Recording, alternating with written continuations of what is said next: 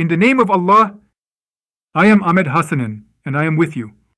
In this course, I will talk about electrical load calculations and design. We must understand that an electrical engineer, whether working in high voltage, medium voltage, or low voltage, or in other words, in the fields of power generation, substations, distribution networks, electrical contracting, or consulting, must be fully knowledgeable about electrical design and calculations. It is very difficult to be an electrical engineer if I cannot calculate the correct rated current of a circuit breaker or the cross-sectional area of a cable for any electrical load, whether static or dynamic. The first lecture of this course is an introduction to the meaning of electrical load calculations. If we work in any company or on any project and are required to perform electrical calculations for a load, we must first understand the meaning of the term load calculations and what is required in these calculations, which we will learn in this course. To perform electrical calculations for any load, we must first determine its type. There are two types of electrical loads: static loads and dynamic loads. Therefore, we must understand the difference between them and whether this difference is important in electrical load calculations. For example, if we have a static load with a rated power of 10 kilowatts and a dynamic load with the same rated power, are the electrical calculations the same or different? Although both loads have the same rated power, the calculations may vary. This is what we will learn in this course. I will also discuss derating factors, DF, and their importance in electrical load calculations. Additionally, I will explain what happens if these factors are ignored in our calculations. It is unfortunate that many engineers rely on a single table for cable cross-sectional areas, using only one current rating. This is a serious mistake because a cable can carry different current values depending on its installation and laying method. For example, as we can see in the catalog in front of us, a copper conductor cable with a cross-sectional area of 35 square millimeters and PVC insulation can carry 6 different current values: 171 amperes, 173 amperes, 123 amperes, 176 amperes, 138 amperes, and 134 amperes. So what is the correct current carrying capacity of a copper conductor cable with a cross-sectional area of 35 square millimeters? In this course, I will discuss this topic in detail.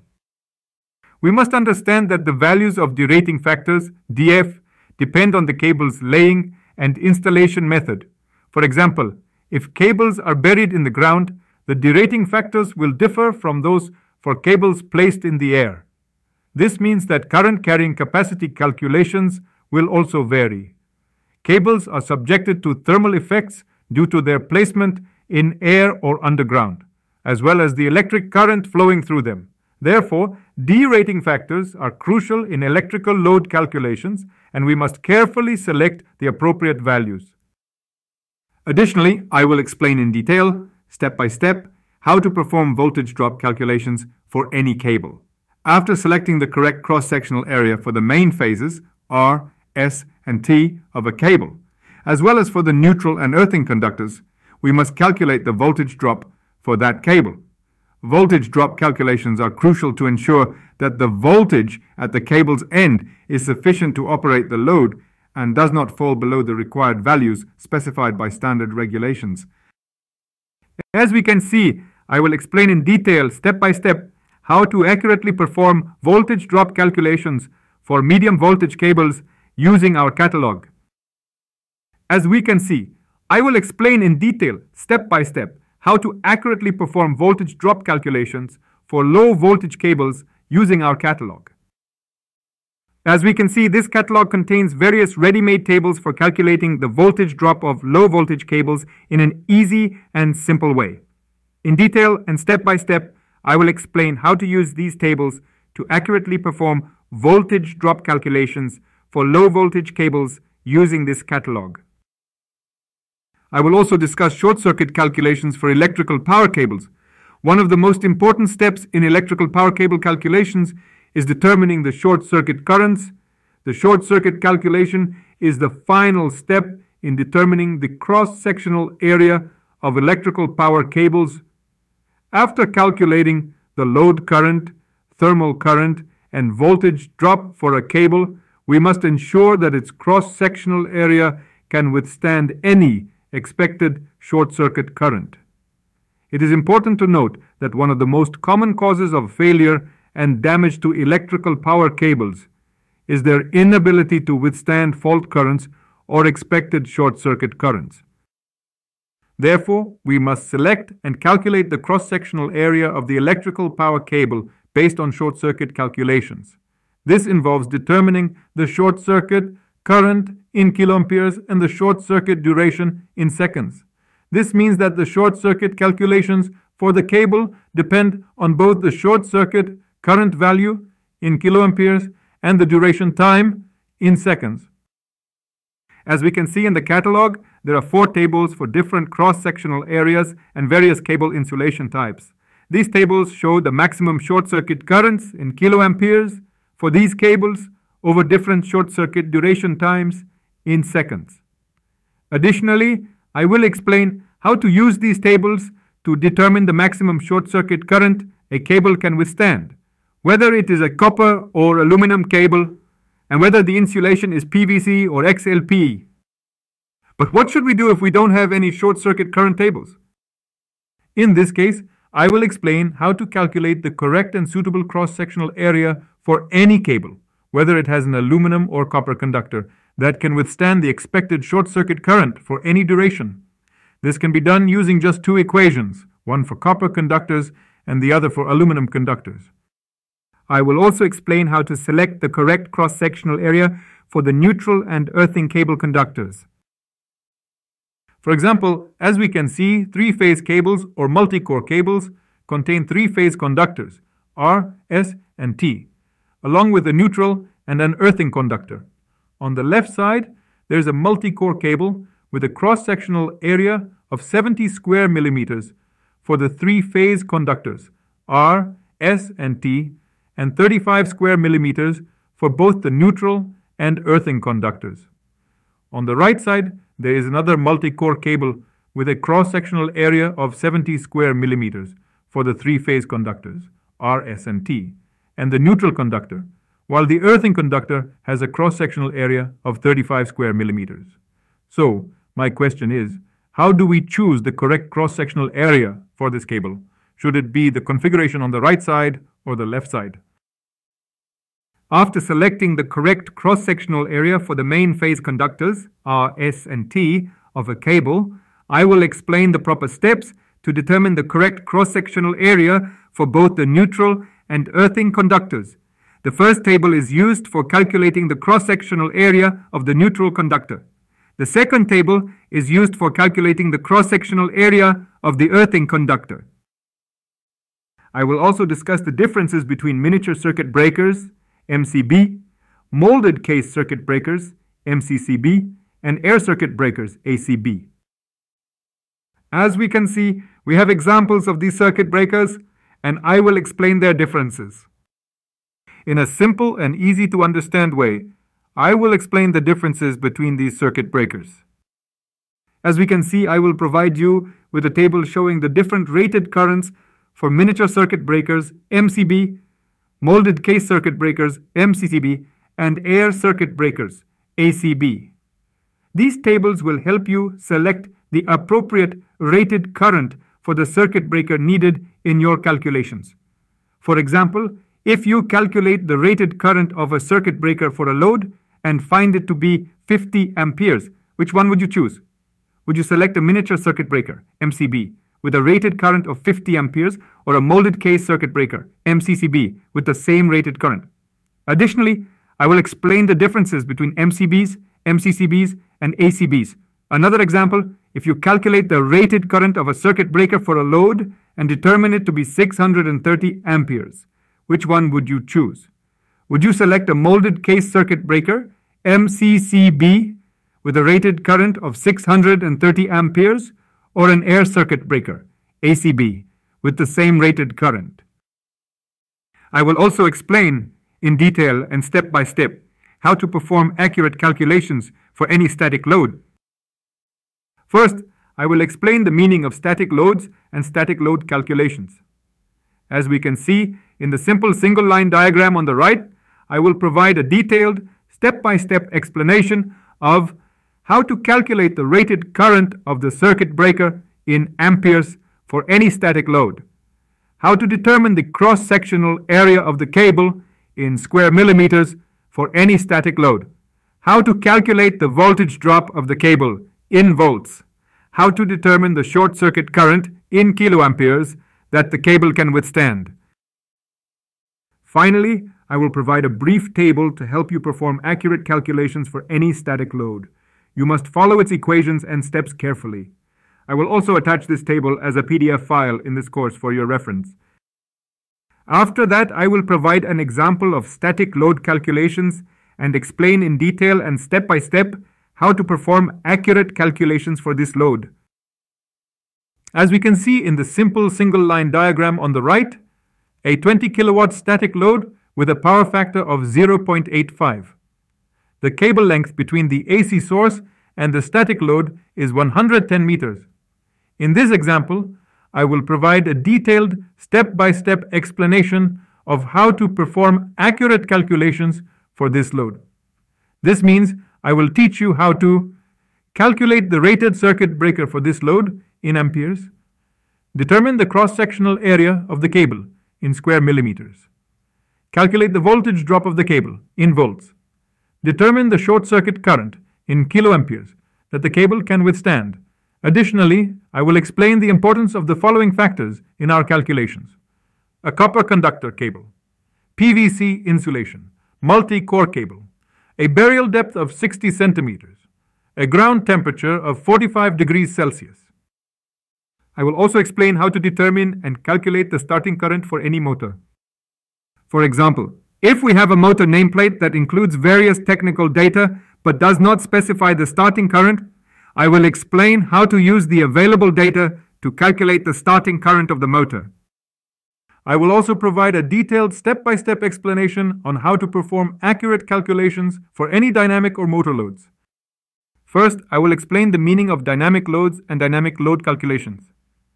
As we can see in the simple single line diagram on the right, I will provide a detailed step-by-step explanation of how to calculate the rated current of the circuit breaker in amperes for any motor, how to determine the cross-sectional area of the cable in square millimeters. Additionally, if we have a group of different motors, I will explain how to calculate the rated current of the main circuit breaker in amperes, how to determine the cross-sectional area of the main cable in square millimeters, how to calculate the voltage drop of these cables in volts, how to determine the short circuit current in kiloamperes that the cable can withstand. Finally, I will provide you with 3 tables to help you perform accurate calculations for any type of load, whether static or dynamic. You must follow the equations and steps outlined in these tables, which I will attach as a PDF file in this course. Therefore, we must first determine whether the load is static or dynamic in order to select the appropriate table and follow its corresponding equations and steps.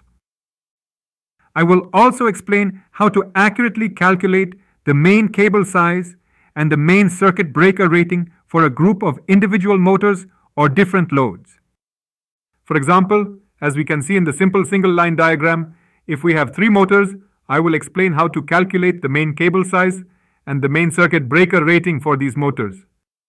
I will also provide an example of dynamic or motor load calculations and explain in detail and step by step how to perform accurate calculations for these motors. As we can see in the simple single line diagram, we have an AC panel and a group of 8 AC motors. 3 motors, each with a rated power of 5 horsepower. 2 motors, each with a rated power of 10 horsepower. 3 motors, each with a rated power of 16 horsepower. The cable length between the main power source and this panel is 130 meters. In this example, I will explain in detail, step by step, how to calculate the rated current of the circuit breaker in amperes for each motor, how to determine the cross-sectional area of each cable in square millimeters for each motor, how to calculate the rated current of the main circuit breaker in amperes, how to determine the cross-sectional area of the main cable in square millimeters. how to calculate the voltage drop of the main cable in volts, how to calculate the short circuit current in kiloamperes that the cable can withstand. Additionally, I will provide a very important example of electrical load calculations for an office building. As we can see, we need to perform various calculations for this building. As we can see, the building consists of a basement, a ground floor, a first floor, a second floor, and a roof. The basement floor has three main loads: elevator 1 with a rated power of 7 horsepower, elevator 2 with a rated power of 7 horsepower, and a water pump with a rated power of 30 kilowatts. The ground floor has various static loads with a total power of 10 kilowatts. The first floor has various static loads with a total power of 15 kilowatts. The second floor also has various static loads with a total power of 15 kilowatts. The roof floor has three main loads: chiller 1 with a rated power of 150 kilowatts, chiller 2 with a rated power of 150 kilowatts, and a water pump with a rated power of 30 kilowatts.